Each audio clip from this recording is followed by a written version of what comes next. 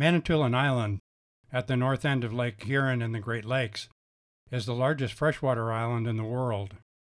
The Bruce Peninsula is a finger of land pointing northwest toward Manitoulin Island from southern Ontario, dividing Lake Huron nearly in half.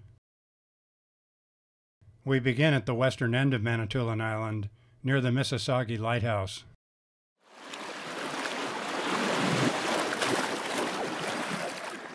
Cracks in limestone get weathered open by thousands of years of waves and ice. In some of the deeper crevices, the sun doesn't reach in very far and ice stays long into June. Early lighthouse keepers kept their butter and perishable food in these natural ice boxes to stay cool.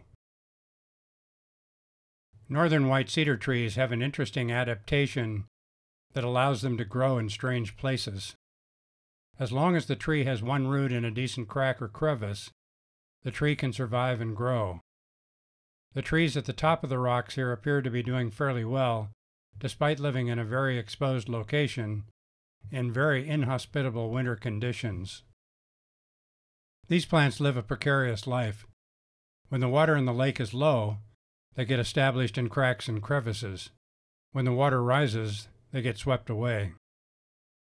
The Lafarge Quarry at the Mississagi Strait is one of the largest limestone quarries in the world.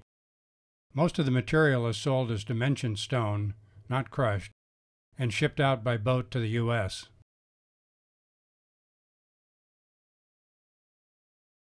Misery Bay is on the southern shore of Manitoulin Island and is surrounded by alvar landscapes and pavement barrens, savannas in Canadian terms. The eastern side of Misery Bay has more extensive tree growth. The character of the shoreline changes depending on the water level in Lake Huron. In the last 30 years, this shoreline has gone from being completely underwater to being a dry sandy beach to being a boulder-strewn marshy strand. The only thing constant about Great Lake shorelines is that they are constantly changing. The lines in the bedrock are the tracks of glaciers. These striae were scratched into the dolostone by loose rocks being dragged along on the underside of the massive ice sheet. The scratches show the glacier was moving southwest. Plants look funny growing in a straight line, but they are rooted in a crack in the bedrock to stay anchored and have moisture to grow.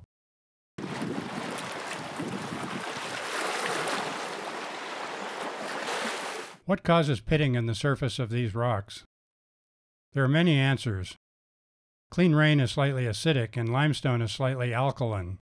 Each raindrop causes a mini acid-base reaction and starts to dissolve a small depression in which the water remains longer and longer, eventually forming a small pit.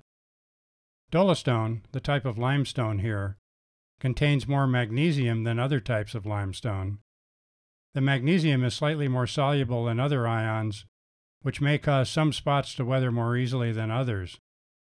Some of the pitting may be quite old, as one can look down into the water and see flat pitted limestone 10 feet down on rocks that have not been exposed above water or ice for thousands of years. Limestone or dolostone is exposed or close to the surface in this forest. The area has a history of fire and is still recovering from massive fires more than 300 years ago. Early land surveyors reported the area as extensively burned, and they could see the lake from miles inland because there was no forest. The ground is covered with patches of reindeer lichens. These are not rooted, just anchored. They survive on moisture from rain and humidity. Cracks and holes in the bedrock are an important microhabitat, allowing trees to root. Deeper cracks go below the frost line and remain above freezing during the winter. These may also serve as a refuge for invertebrates. In winter, warm air rises out of these cracks, forming a hole or chimney in the snow. The wash of warm air allows some ferns to stay alive near the top of the crack. The lines of vegetation are the result of plants filling grooves and crevices in the bedrock, a legacy of the movement of glaciers. Small whitish-green rosettes of weedy mullein, upper left corner of the white lichen, a Eurasian species not native to North America, testify that some type of human activity occurred here. The black layer at the bottom of the picture is actually a living crust made of dozens of lichens, algae, and bacteria. This is the very beginnings of soil formation, a very slow process. A mix of poverty grass, reindeer lichens, and bearberry somehow manages to retain enough moisture and nutrients for all the species to grow in very shallow soil on top of bedrock. A wealth of tiny species covers the rock: lichens, mosses, liverworts, annual grasses, and other small flowering plants. This is the very beginning of soil formation, a very slow process where there is no mineral soil and little organic matter. Here you see tiny species creeping out over the rock. Alvar vegetation can fill in from the outward expansion around trees and shrubs. When a tree gets established, it drops leaves or needles on the rock and organic material starts to build up. As material accumulates, other species may root in it, as the grasses have done under these trees at the edge of the trail. Further east on Manitoulin Island, we explore Michael's Bay. Study this next overhead for a moment, where you will see nearly 50 remnant shorelines. This shoreline was recently reclaimed by Judith Jones and crew after having been completely overgrown with invasive Phragmites, a tall foreign grass that quickly takes over wet areas, probably brought in by four-wheelers. The narrow sandy beach was newly formed in 2018-19 after the invasive grass was removed over 3 years of work. Inland from the sand beach and current shoreline at Michael's Bay, there is a repeating series of narrow fens and small dry sandy ridges. These ridges are remnants of former shorelines left behind as lake levels decreased, and the shoreline receded over the last 11,000 years after the glaciers melted. The relatively young trees of mostly uniform height on these ridges may reflect fire or logging in the last century. You see eastern white pine, northern white cedar, balsam fir, black spruce, paper birch, and aspen on the sandy ridges.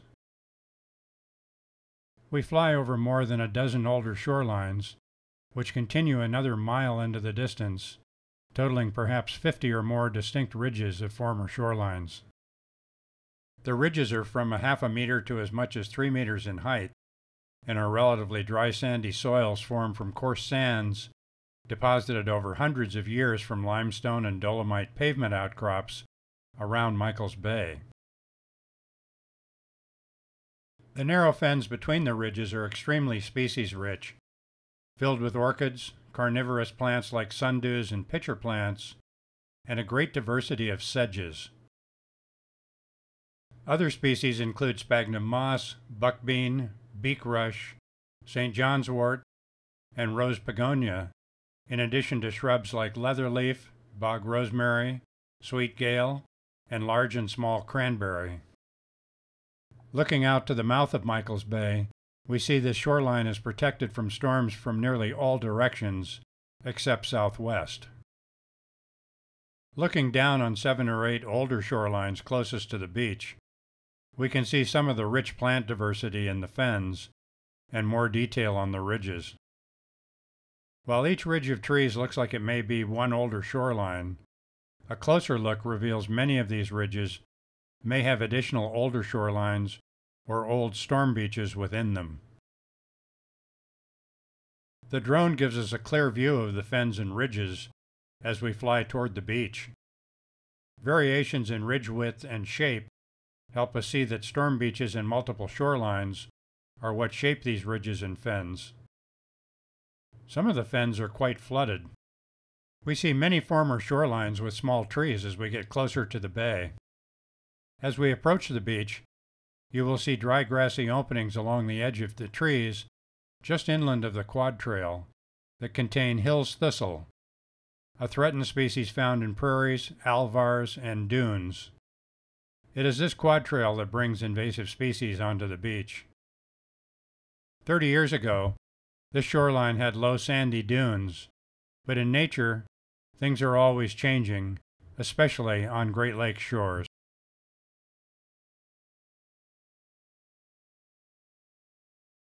We moved to the east end of Manitoulin Island, to the ferry port at South Baymouth.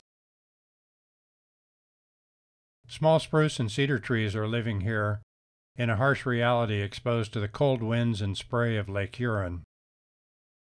These trees are also stressed because they provide winter habitat for a large population of white-tailed deer who eat the needles off the lower branches.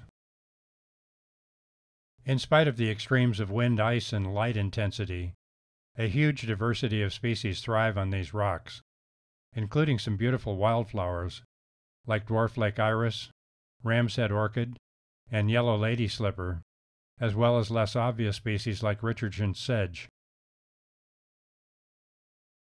We see very large glacial grooves here on these rocks. These are gentle undulations in the bedrock, carved by glacial ice scouring from northeast to southwest. The larger grooves are about 2 meters across. Lake levels rise and fall over approximately 30-year cycles. In some years, these rocks are an island, and the marsh is underwater. In other years, the ground behind the rocks is completely dry. Plants living at the water's edge live a precarious existence. They find good habitat on open rock, but they may get wiped out by the very factors that keep their habitats suitable. Small holes in the rock provide microhabitat for algae and other species. After a time, some organic matter builds up in them, allowing other species, like these small trees, to get established.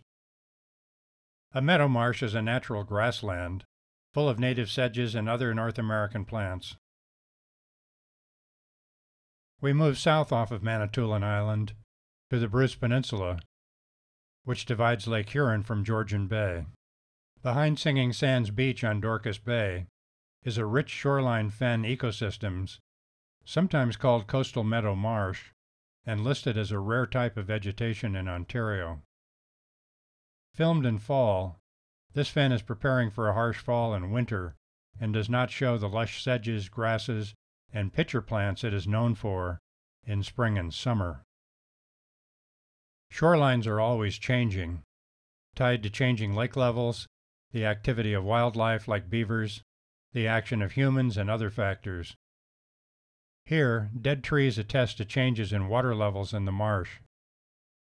Years of flooding may have killed the trees, and this probably benefited the sedges and other plants that grow in the open sun. Nature is dynamic, and there is always a balance and trade-off.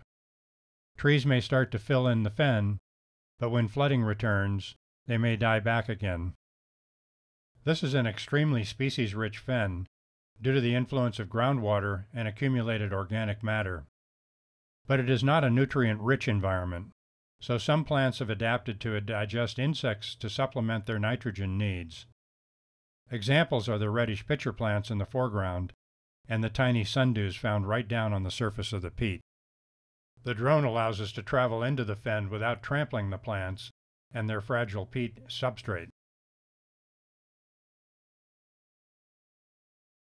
We now move across the Bruce Peninsula to the Georgian Bay side, to Little Cove.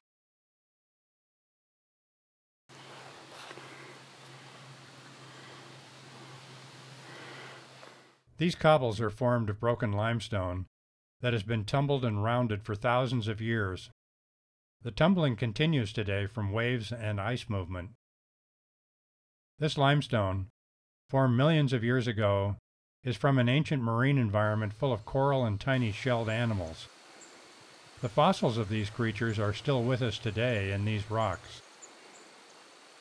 The water looks inviting for a swim, but even in midsummer, the water is very cold. The Great Lakes are too large to heat up significantly. The best swimming in Lake Huron is in early September. Here is a very rare look at a large conchoidal fracture. The material could be obsidian, a form of glass. Stone Age man made tools and spears from this type of rock and traveled long distances to find a source. Cultures that had obsidian were able to trade with cultures that did not have it, often hundreds, even thousands of miles away. We end this film where we began, at Manitoulin Island's Mississagi Lighthouse.